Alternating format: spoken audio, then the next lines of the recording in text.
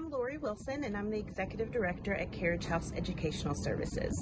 For the past 50 years, we've been providing exemplary services to preschool-aged children with and without disabilities in our area.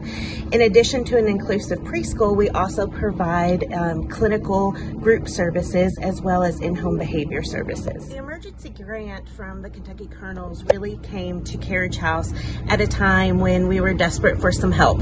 We had learned that we were able to reopen, and we really needed some PPE to help us prepare for that. With the funding, we were able to purchase these masks that allow us to continue to focus on communication with our special needs children and allow them the opportunity to watch our lips move to help facilitate some of that articulation. We also were able to purchase gloves, disposable masks, hand sanitizer, and some other cleaning materials. Materials in our building that have seals from the Kentucky Colonels on them. We have play structures for our children. We have a laminating machine. All of those things together really make an impact on our program. I just want to thank all the Kentucky Colonels for their support to the Good Works program and this emergency grant funding. Without it, we would not have had the resources we needed to reopen our program, and we thank you very much.